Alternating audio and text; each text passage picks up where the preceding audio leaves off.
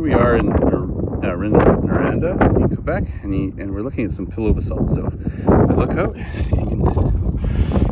you can see that we have this rim here around the pillow that's from rapid cooling and forming this fine ring. If we look out, you maybe see a few more. Here we can see two, one in the bottom, and there's one above it. And as we move around the outcrop, we can see a bunch more. So then over here, and as we move over, we can see more of these junctions between these edges of these pillows here. There's another one here. So this is, the lava comes up, it gets cooled by the ocean water, it forms a rim, then it kind of squeezes out like a tube of toothpaste, making these pillow structures. And what we're looking at here is cross sections of these pillows. That's where we started.